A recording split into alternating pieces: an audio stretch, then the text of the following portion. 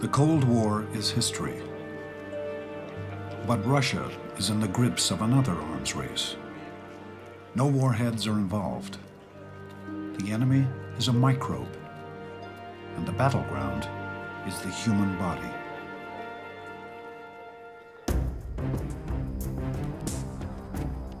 The race between predator and prey is a driving force in evolution.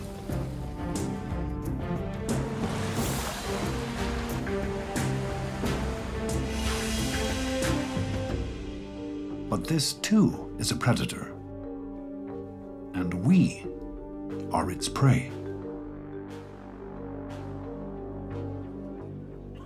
Russia's crowded prisons have spawned the evolution of a deadly new microbe, resistant to our best medicine. As it escapes prison walls, it attacks new prey without preference, without warning. Like any medical student, I knew about the disease. I knew its symptoms. But I had no idea it could be like this. Now the killer is spreading beyond Russia, and everyone is fair game. The arms race between humans and microbes cannot be won by drugs alone. But if we learn to harness evolution, we may reach a truce with our mortal enemies.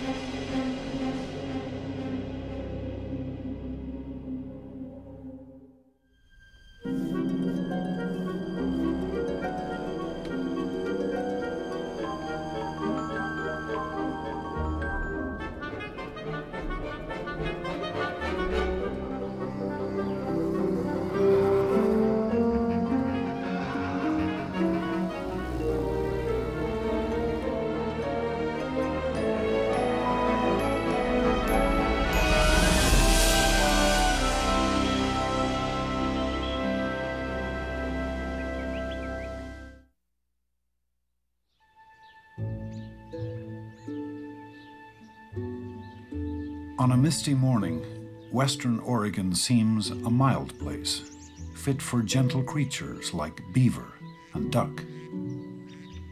Yet this is home to one of the deadliest animals on Earth. Local legend long hinted at its lethal power. Eventually, a tale of untimely death attracted the scrutiny of science. When I was an undergraduate student 37 years ago, my professor told me a story about 3 hunters out here in the Coast Range being found dead, and there was a newt boiled in their coffee pot. That's a good one. Nice one. So his question to me was, go find out if these newts are poisonous. Edmund Brody Jr. has studied the rough-skinned newt ever since. The last decade or so with his son, Edmund Brody III. It turns out the newt is extremely poisonous. Its skin glands secrete one of the most potent toxins found in nature. When ingested, the toxin can paralyze a victim within minutes and shut down vital functions within hours. An amount equivalent to a pinhead can kill an adult human. This is probably the most poisonous animal in the world, with enough skin toxin to kill tens of thousands of mice or perhaps 100 people. Of course, they don't bite, so this isn't really dangerous holding it unless I were to eat it, which I won't. The question was, why should a small animal like this be so many times more toxic than necessary to kill all predators? Why should a salamander evolve that much toxin? Yeah, I can smell the secretion. Don't lick your hands. I'll try not to.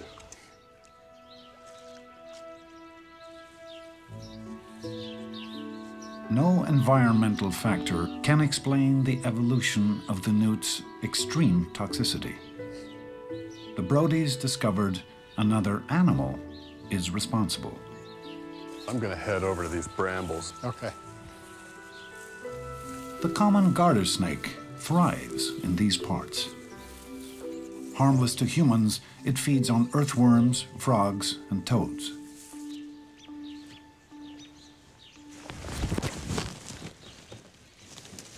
But there's one prey in the snake's diet a few other predators ever touch. She's got a food item. Oh, yeah. Look at that. It's a pretty big object. I don't know if it's big enough to be a newt, but it could be. Come on, honey. Here it comes. Yeah, here it is. Hey, how about that?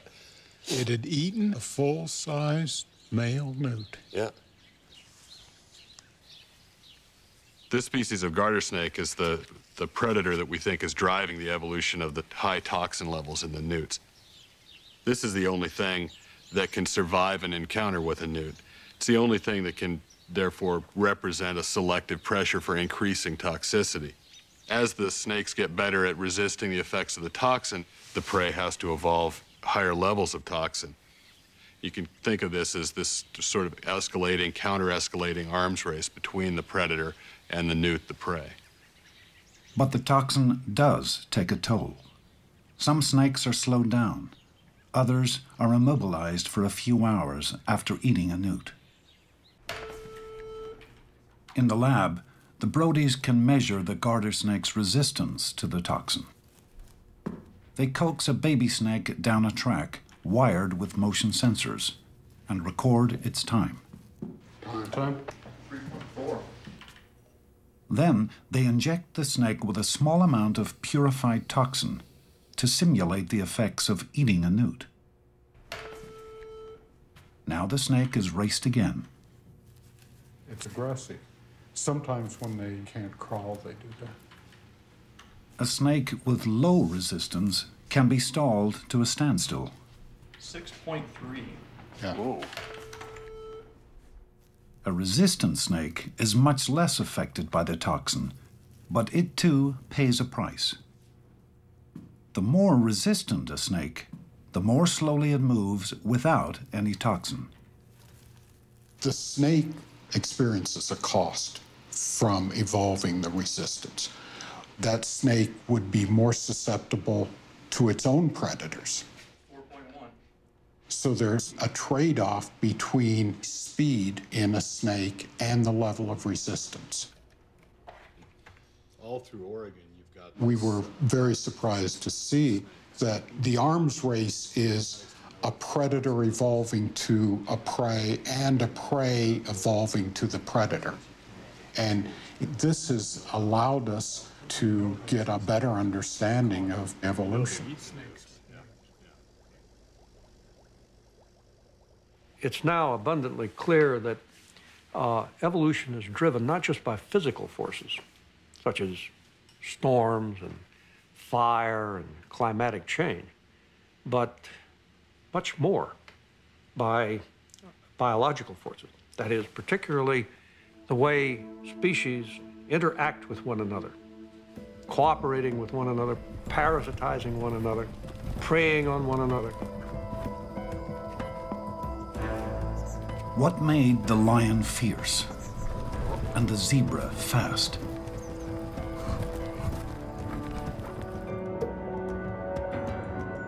What sparked the development of tooth and claw? The deadly dance of predator and prey drives evolution.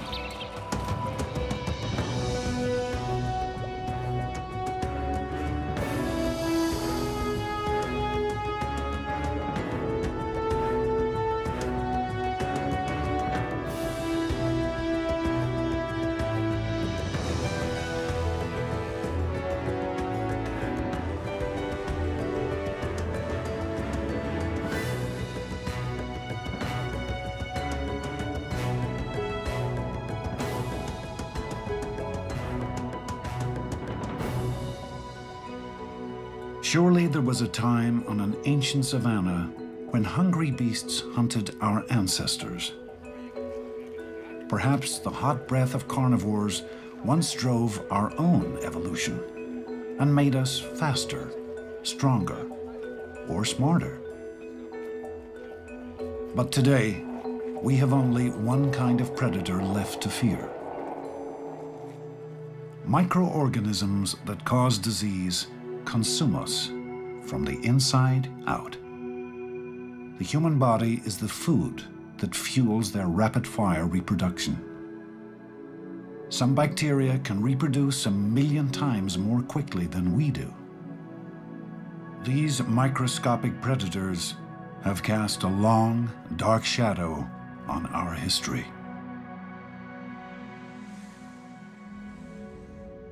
The bacteria that caused tuberculosis riddled the bodies of Egyptian nobles over 4,000 years ago.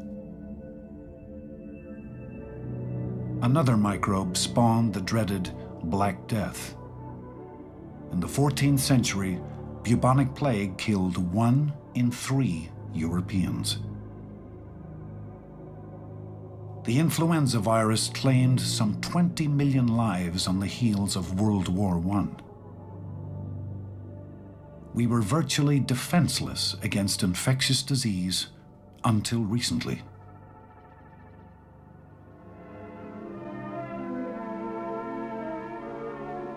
This is a battlefield in man's total war against disease. Here, man has locked his heaviest artillery against premature death. Antibiotics, the miracle drugs of our time. In the 20th century, scientists began to focus on the chemicals that microbes produce to attack each other. Perhaps some of these compounds would kill disease organisms without harming the human body. The first so-called antibiotic, penicillin, saved countless lives in World War II. Now doctors had a weapon to fight the infections that commonly killed soldiers wounded on the battlefield. By the 1950s, hundreds of antibiotics were on the market. Defeating deadly germs seemed like child's play. In 1969, the U.S. Surgeon General declared it was time to close the book on infectious disease. He spoke too soon.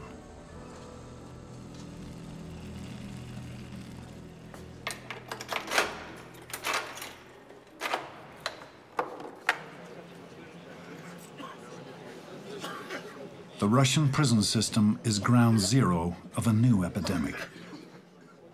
An old killer is back with a vengeance.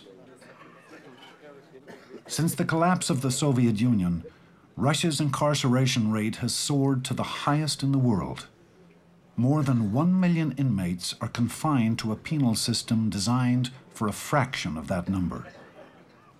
But overcrowding, poor nutrition, and scant sanitation are not the worst of a prisoner's nightmares. Now, tuberculosis stalks these men. The bacteria that cause TB can lie dormant for decades in a healthy person. But if the immune system is weakened, the microbes begin to multiply and consume the lungs. Prisoners are malnourished. Many of them are alcoholics. Many of them are smokers. And just the stress of being in prison, all these factors together make you very, very susceptible to probably not only being infected with TB, but also coming down with active disease. When a person with active TB coughs, or even speaks, he expels contagious droplets that linger in the air for hours. The next victim needs only to inhale to be infected. At least 100,000 inmates have active TB, but antibiotics are in short supply. Many men will die before their terms are up.